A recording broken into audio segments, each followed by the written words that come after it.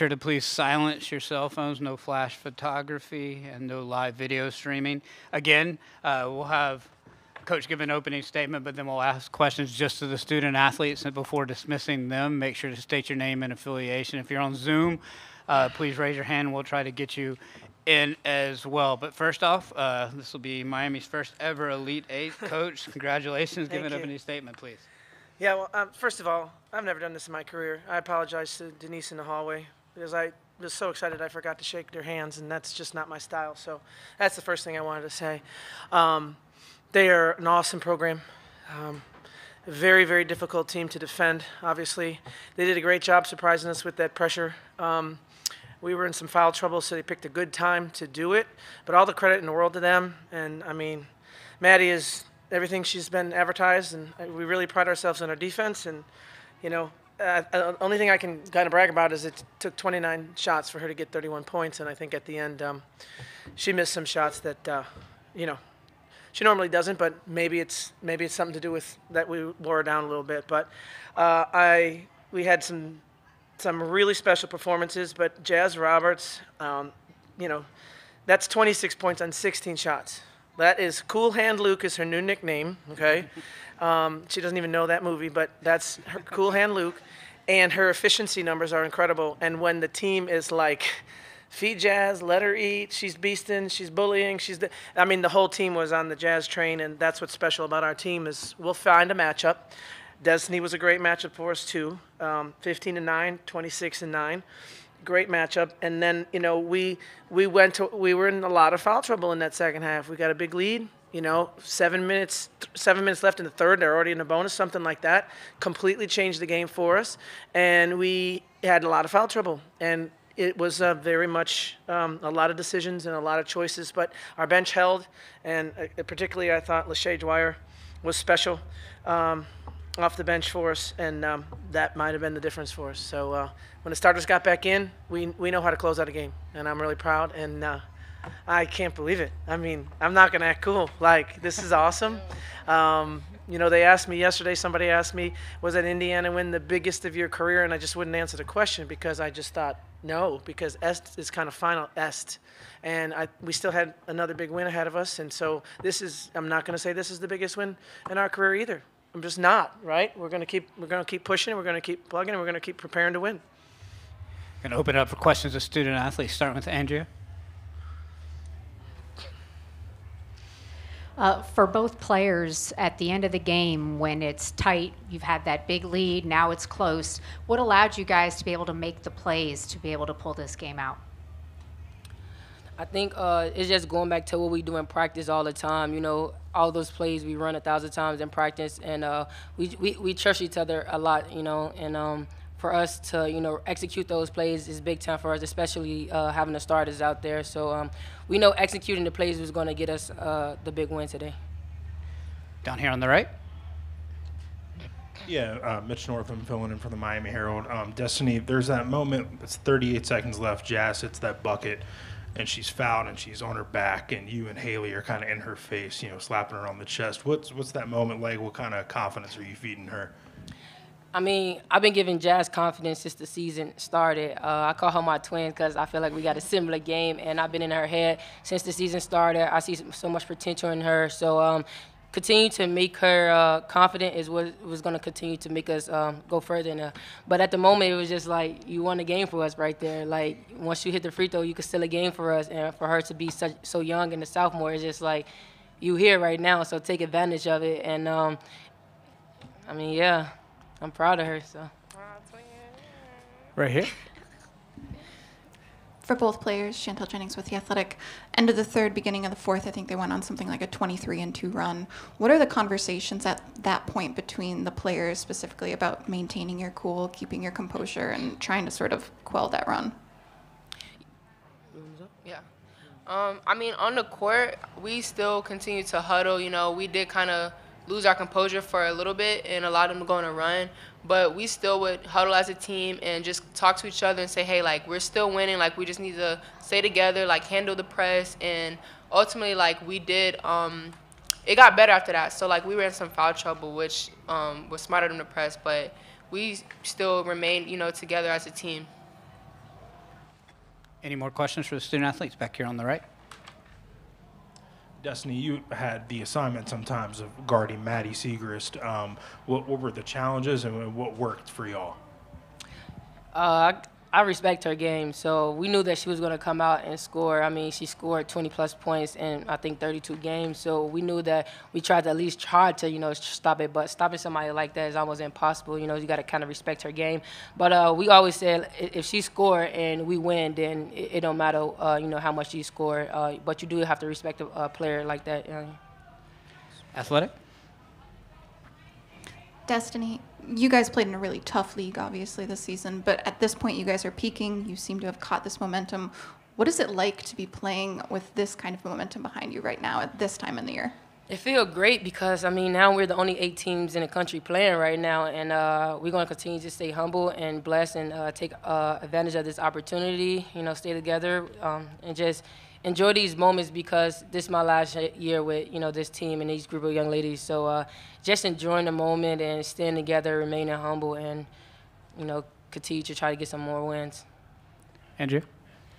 For Jasmine, obviously the bucket and the foul was huge at the end of the game. Can you just describe what you were feeling, what you were seeing as that play was happening as the first part? And the second part, you made history for Miami, getting to the Elite Eight for the first time. How does that feel?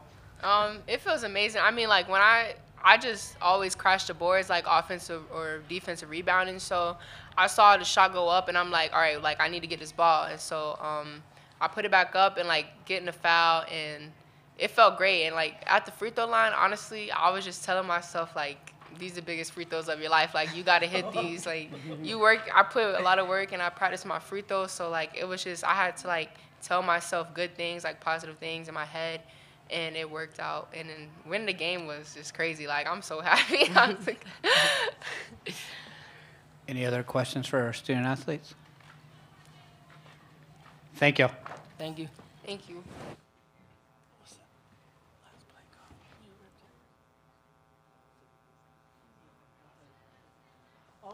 Thank you. Good job. Got it? Yeah. All right, starting questions for Coach, starting with Aaron over here on the right. Aaron Beard with the AP. Katie, your players were just talking a little bit about composure, that, it's a hard situation to be in, where it was at the end of the game. Kind of what does it say about them that you can kind of take that punch and wobble and still come out on top? Usually teams don't hold on after they blow a big lead like that. I know it. And, we had some really just surprising fumbles and layups at the rim. It wasn't it didn't feel as if oh my God, it was wow, this is shocking. And then one time I just put my hand and I had to laugh. I'm like, wow, we did called a timeout, run a certain press break to get Des a layup. She has the layup. It was that didn't even go in. So it got a little bit panicky for sure. But a lot of it also, if you think about it, we go up 20, I believe, when Carla Ariavets hits a 3 with 5 minutes to go.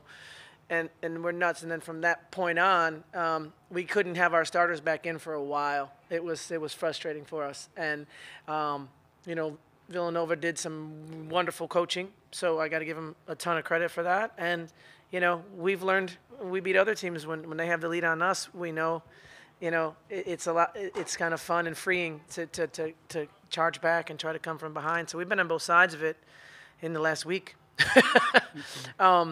But if it's a close game, we feel like we're going to win. Andrew? Katie, you were very emotional after the game. Yeah. Considering everything you and this program have gone through this season and where you are right now to make it to an Elite Eight for the first time, I was wondering if you could put words to the emotions you were feeling right as the game ended. I just am so grateful for the toughness. I'm so grateful for.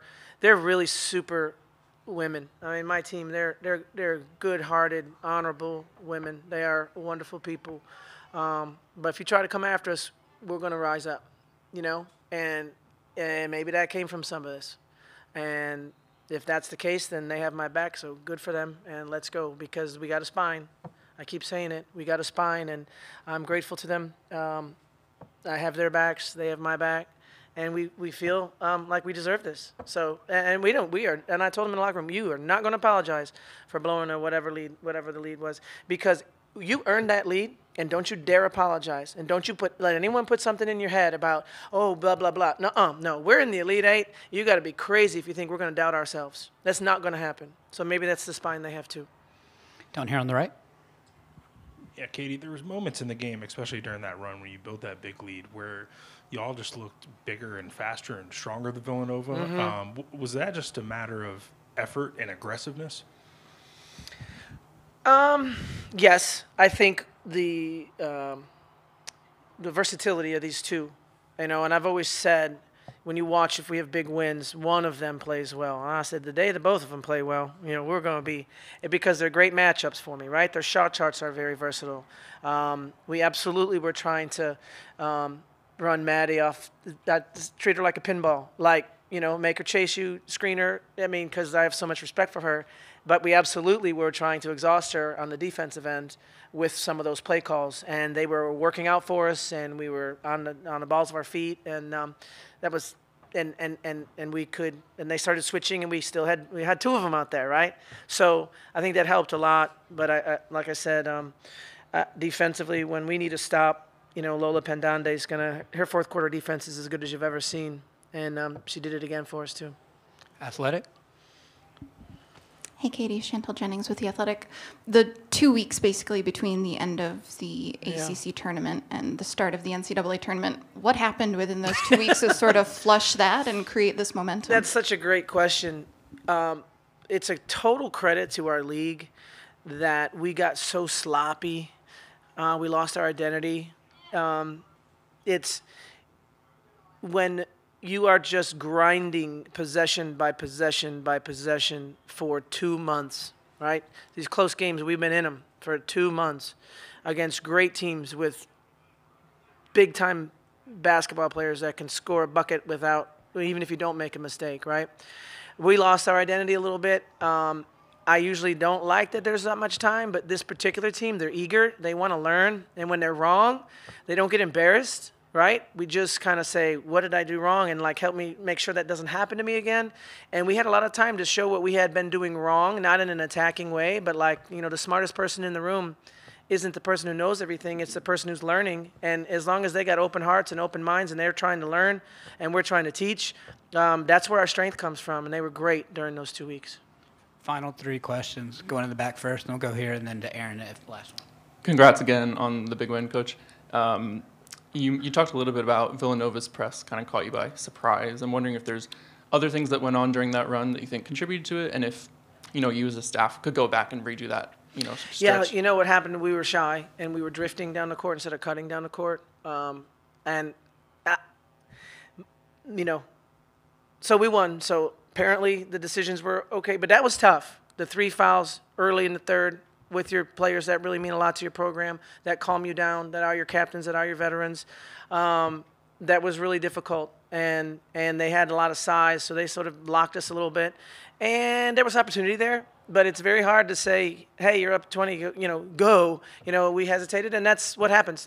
Leads are hard to protect against great teams, and they're hard to protect against not great teams. They're hard, and we were protecting instead of staying forward, and that's a credit to them. That was good coaching. Like I said, there's going to be great players and great coaching in the tournament, right? I'm not going to apologize for it. Villanova's great, and we were just whatever, 1 or 2 points better today. Chantel? Katie, a follow-up to my earlier question. I guess when you're in the middle of that slog where it's possession by possession, you're grinding it out in the ACC, did you have moments, or how often did you sort of look at this team and say, if everything clicks, we could be pretty special? Well, yeah, I did, but it wasn't really happening night after night. We weren't consistent, But there was that pop-up surprise player, which gave you so much faith. Jazz did this to Virginia Tech, right? She did it to North Carolina when Des was out, too. But the pop-up surprise player, Kyla Oldacre's going to be a star. Lazaria Spearman is going to be a star. Today they were a little bit like freshmen, but they were in a tough spot. But the pop-up players, Shea Dwyer, scoring 17 in the ACC tournament. So we had those moments, but it didn't all come and okay, the who, the what, the where, the why, and the when wasn't all there. It's today it was there. For 25 minutes we were pretty dialed in. Final question to Aaron.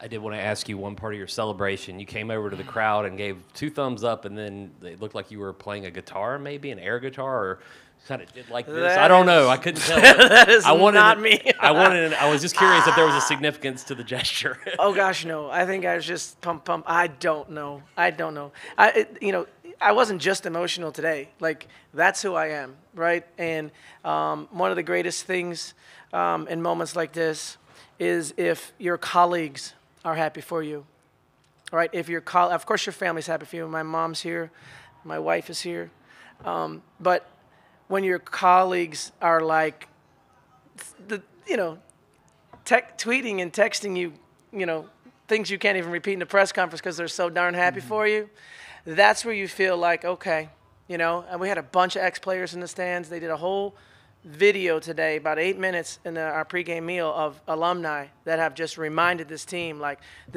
people that the kids are like, who's that? I'm like, okay, that's so-and-so. She played in 19, but it's caught me by surprise, but it was very emotional. But it was like pouring in and being proud of you, but like happy for your success is the highest compliment you can get. And I feel like this team has got a lot of people happy for us. Congratulations. We'll see you this weekend. Thank you. Thank you so much.